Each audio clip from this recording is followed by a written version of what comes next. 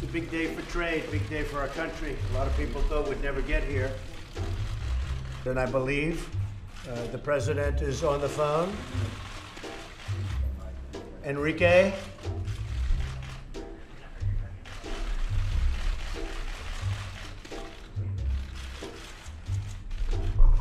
Yeah, you can hook him up. You tell me when. How are you? It's a big thing. A lot of people waiting.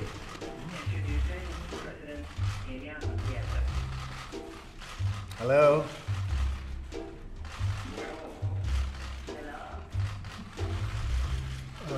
You want to put that on this phone, please?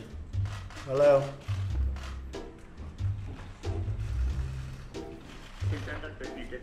Presidente Trump, ¿cómo está? Muy buenos días. President Trump, how are you? Good morning. Thank you, Enrique. Muchas gracias, Presidente Trump. Thank you very much, President Trump.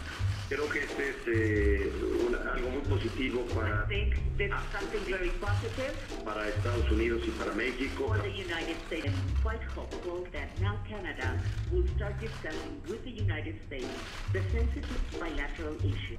I think with Canada, frankly, the easiest thing we can do is to tariff their cars coming in. It's a tremendous amount of money, and it's a very simple negotiation. It could end in one day, and we take in a lot of money the following day. I like to call this deal the United States-Mexico Trade Agreement. I think it's an elegant name. I think NAFTA has a lot of bad connotations for the United States because it was a ripoff. It was a deal that was a horrible deal for our country. And I think it's got a lot of bad connotations to a lot of people. Enrique, I'll see you soon. I'll talk to you soon. And congratulations and job well done.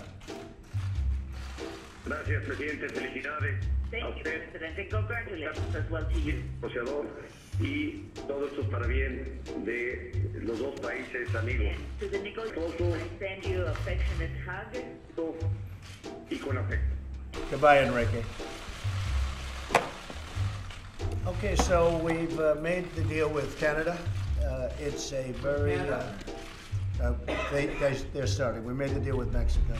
And I think it's a very deal. We're starting negotiations with Canada pretty much immediately. So congratulations to the people of Mexico. Great job. Thank you very much, everybody. Thank you.